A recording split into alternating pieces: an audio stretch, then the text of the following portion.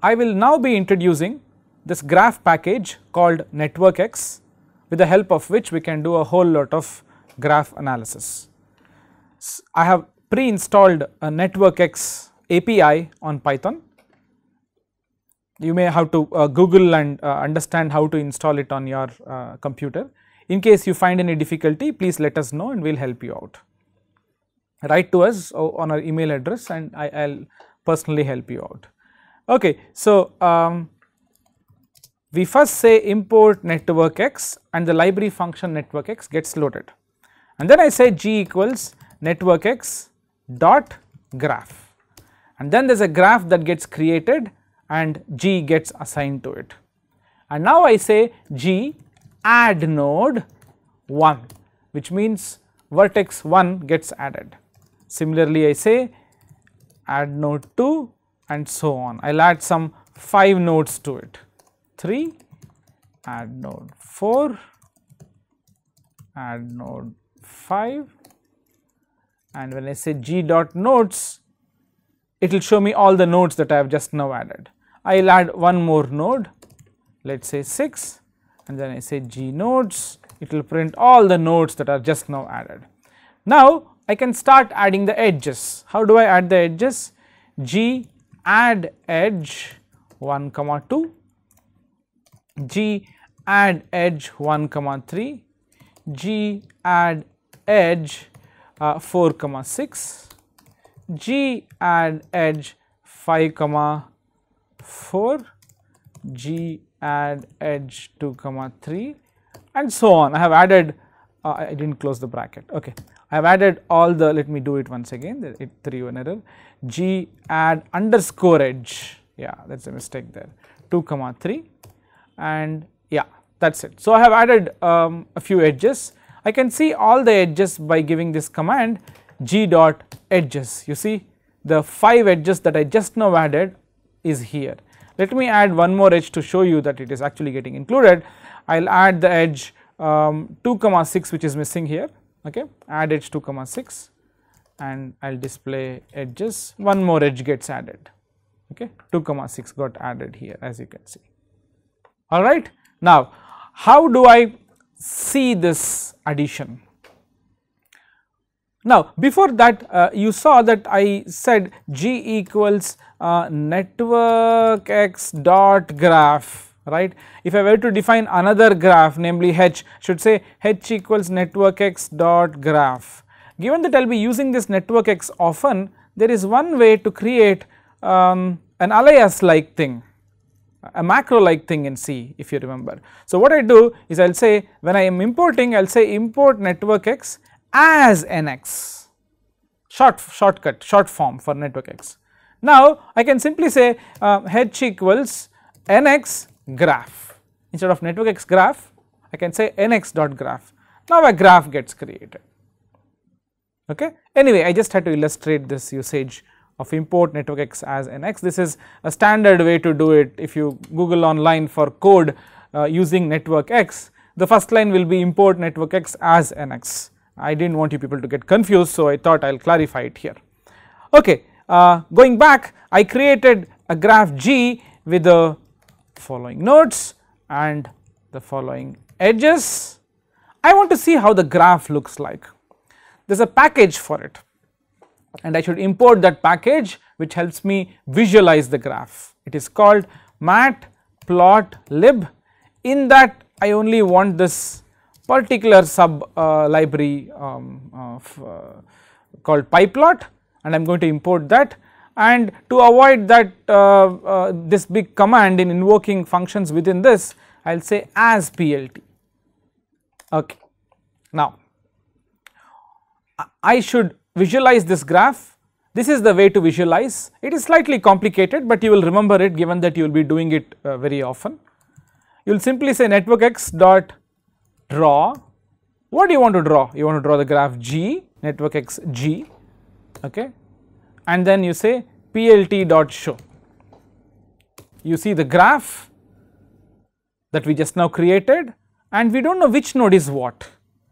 So what we will do is to display labels, I just issue the same command nx draw G and I say with labels equals true. if I include this, you will see what you will get. You will also get the vertex labels. And now I issue the command plt show, and you will see that, look at this, the graph that I input, they are with labels right now. They were without labels in the beginning, as you saw.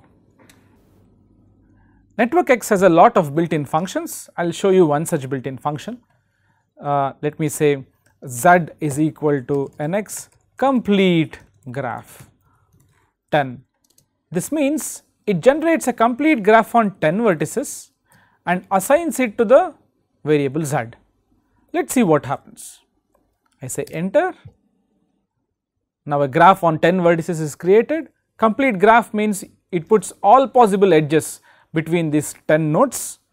A little bit of thinking will tell you that all possible friendships between 10 people is actually 45. Alright, you can do the computation, you can take it as a homework and do it, it is a very straightforward question. Okay, so let me look at the number of nodes in Z. Okay, what are all the nodes in Z? Of course, there are 10 nodes here, and the edges, print Z edges or simply Z edges, both of them will output the edges. Here are the edges. If I simply say Z dot edges, it will put it in a line like this. That is why I said print Z dot edges. Okay, it will neatly show it like this. Okay, there are 45 edges here. How do I say it is 45? There is another command called z dot order, which stands for the number of nodes in the graph, and z dot size, which tells you the number of edges in the graph. Okay, there are 45 edges. Now let me visualize this graph Z. How do I visualize it? Nx draw Z. I want it with labels, so I say with labels equals 1. And then I say plt show, it will show me the graph. And here is my complete graph on 10 vertices. As you can see, every node is connected to every other node. That is what you mean by a complete graph, correct? Now let us try seeing a complete graph on 100 vertices. Let us see how it looks like. How does a complete graph on 100 vertices look like? I will say h is equal to h equals nx complete graph on 100 vertices, and then I will draw this h. I will not label it, labeling will make it look clumsy. Okay, the typical warning message I told you, do not ignore this, plt show. So this is the complete graph on 100 vertices. So there are 100 vertices and all possible edges. You can ask me, what is this vertex and this vertex? These are all visualization styles that are inbuilt into this matplotlib. You can in fact change this visualization too, there are ways to do that, but as of now all I wanted to show you people is that you can see that there are 100 vertices and they are connected to each other, and this is how we visualize it. Networkx actually has a lot of built-in functions. I will show you one such built-in function which you may want to use more often. So look at this, I am going to generate a graph, let us say G, which is equal to, the command is called gnp random graph, it is an nx, gnp random graph on 20 vertices, and I say 0.5 here. What does this mean? This means I am generating a graph on 20 vertices, and edges I am putting them with probability 0.5, which means for every edge I put the edge with probability 0.5, I do not put the edge with probability 0.5. By that I mean I toss a coin, if I get a head I put that edge, if I get a tail I do not put that edge. How does the graph look like? A nice way to explain this is there are 20 people and there are friendships forming between them. They decide whether two people should become friends or not by tossing a coin. This is such an experiment, that is what you mean by GNP graph. Okay, more details I will be covering in my lecture, do not worry much if you did not understand what I said here. All I am trying to do is generate a graph G with 20 nodes with some random edges. Okay, how does this graph look like? Let us draw and see this. PLT show, this is how the graph looks like on 20 nodes, where edges are put uniformly at random. Unlike the previous case, this is not a complete graph, as you can see. For example, there is no edge between this vertex and this vertex. This is not a complete graph. This is just a graph on 20 nodes with random edges.